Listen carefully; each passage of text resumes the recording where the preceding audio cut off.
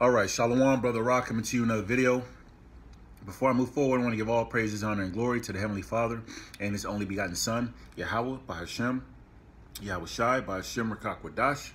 Double honors to the apostles and the elders of Great Millstone for teaching us 100% truth according to the Bible and who rule well. And a double shalom to all the Akim out there, pushing the truth and sincerity, regardless of whom here forbears. And I want to get out this precept here, and I'm going to make a point. But when you read 1 Samuel 9:9, it says, before time in Israel, when a man went to inquire of the Most High, thus he spoke, come and let us go to the seer. For he that is now called a prophet was before time called a seer. So what does that tell you? We knew as a nation of Israel that the Lord revealed his secrets into certain men that he set up, who he ordained. All right. And when you read the scriptures, matter of fact, I'm going to jump back, but let me go into Malachi 3:6. OK, for I am the Lord, I change not. Therefore, ye sons of Jacob are not consumed. So what does that tell you? The Lord still has the same order, man. He does the same thing. And in these times, man, same thing he did in ancient times. We set up, men that he ordained and he gave the spirit of prophecy to, that will prophesy to the nation of Israel and give Israel direction on what to do to get right. The same thing he's doing in these times, man. All right, the Lord doesn't change. We just read that, Malachi 3:6. For I am the Lord, I change not. Therefore, ye sons of Jacob are not consumed. So going back to 1 Samuel 9:9, it says, before time in Israel, when a man went to inquire of the Most High, thus he spoke, saying, thus he spoke, come and let us go to the seers. For he that is now called a prophet was before time called a seer. Isn't that what we're supposed to be doing as a nation of people? We're supposed to be coming back to our nationality, first and foremost, repenting, being converted, and the way to do that is to inquire through the true men the Lord set up. Okay? When you read Amos chapter 3, verse 7, it says, surely the Lord Yahweh by Hashem Yahweh Shai will do nothing. Okay? But he revealeth his secret unto his servants, the prophets. Okay? And that secret is going to have a lot of messages, man, of prophecy, the things that's about to take place that everyone else can't break down. Only the prophets can break them down, man. And which we know and believe the true prophets are the apostles and elders of Great Millstone on down. This is the only way to be able to get breakdowns and understanding, man. The only way, okay, is through the specific men the Lord set up. Now, when you read Jeremiah 3:15, just to back up what I just said through the Spirit, and I will give you pastors according to mine heart, which that word heart goes back to the Hebrew word lab, which means your mind, which shall feed you with knowledge and understanding. So Lord, he's never changed. He's always going to give you certain men that you got to go to get the answers, man, that you got to go to for secrets to be revealed. So why would it be different in these times? It's no different in these times, man. Okay? And these men are going to have the 100% truth. All right, case in point, 1 John 2:20.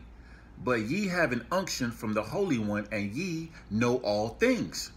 Like the scriptures say, for we know in part and we prophesy in part. So in this segment time that we living in, okay, 2020 year prophecy, okay, since Abba Bivens, Elder Abba Bivens been on the scene, I believe in the 60s, late 60s, up until this point in time, man. And until our Lord comes back, there's men who have the 100% truth in this point in time, man, who know everything that's going on for this prophecy of this segment of time that we living in, man. Okay? Why? Because the Lord ain't gonna set up somebody who don't got 100% truth. Okay? That he chose to give wisdom and understanding to his people. All right? Now I want to bring out a couple of more precepts. All right, let me see something right quick here. Isaiah chapter 8, verse 20. It says, to the law and to the testimony, if they speak not according to this word, it is because there is no light in them. All right, so this is how another way you can find out if a man was set up by Yahweh Hashem Yahweh Shai, because he's going to be speaking 100% truth according to the Bible. He's not going to go off his own vain thoughts. He's not going to go astray from the doctrine. Everything that he's going to say, he can be able to back it up in the scriptures. Okay? And that's one thing, that's one of many things that our apostles and elders stress on, man. That we always bring out the precepts, bring out the word, man. Let the word speak and back up what we say through the power and spirit of Yahweh Shai. Now, like the last part says, it says, it is because there is no light in them. So if you got a so-called prophet who's bringing out 95% of the truth, but then the other 5% is tainted, like the scriptures say, a little leaven leaveneth the whole lump. So if it's tainted only by 1% or any 0.01%, you know, it's not 100% truth. So if you got some people telling you that you are the nation of Israel, the so-called Negroes, Latinos, Native Americans, you know, they're prophesying Jacob's trouble, things of that nature. But then they say that the mark of the beast is a spiritual mark or it's embargo. Then they just tainted the whole doctrine, man. But then you know, that's why you have to follow the men who have the 100% truth according to the Bible. And you got to go to them, man. There's no other way. All right. For you so-called Negroes, Latinos, Native Americans. Okay. Isaiah 55:6. It says, seek ye the Lord while he may be found. And when we read Amos 3:7, it said the Lord will do nothing, but he revealeth his secrets unto the servants, the prophets, which is how he's going to be found. All right. The Lord is found through his men. The Lord's not going to come off his throne or crack the skies and start prophesying, man, when he's always done it through men. Just like we read when the prophets were called seers in ancient times, man. Okay. It says, call ye upon him while he is near. All right, and those same men the Lord set up, who's giving you understanding that the Lord set up, hey, they're found now, man. You can go on YouTube. We're out in the streets on the highways and byways, in season, out of season, week in and week out, prophesying. You know, all that's going to be cut short soon, man. And you can tell through the spirit because of the end time prophecies, man. The Lord's getting ready to shut this word down, man. Okay, it says, verse 7, let the wicked forsake his way, and the unrighteous man his thoughts, and let him return unto the Lord, and he will have mercy upon him and to our power, for he will abundantly pardon. And what is he going to abundantly pardon? Your sins. But you got to repent, be converted. And the only way to understand how that works is you have to seek the men of the Lord, the men the Lord set up, who have the secrets, man. All right. This is a matter of fact. Let me get this precept here, man, because the Lord works. He's very particular on how he does things, man. Okay. The book of 1 Corinthians chapter 14, verse 40, it says, let all things be done decently and in order. All right. The Lord has always been in order with how he reveals things, man. And he's going to do it through his prophets. And we just read, the Lord changed not, man. You know, do I need to bring that out again? Just make sure I'm going to bring that out again. Malachi 3:6. For I am the Lord, I change not. Therefore, ye sons of Jacob are not consumed. So the Lord is going to always do things in a particular order. Okay. Now, when you read Jeremiah chapter 28, verse 8, it says the prophets, which were also known as the seers in ancient times, who prophets, the word prophecy means to tell you before.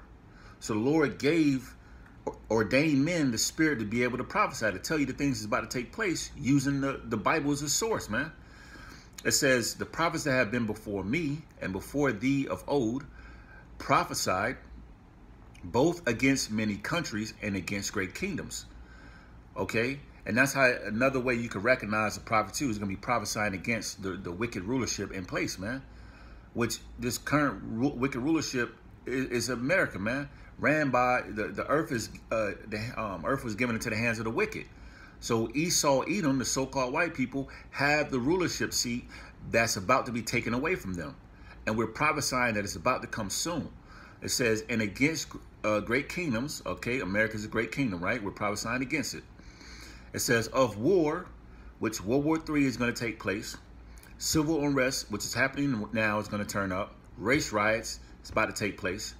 It says, end of evil. All right, we're living in some deadly serious times. Okay, people are without jobs. People are homeless. You know, people are starving.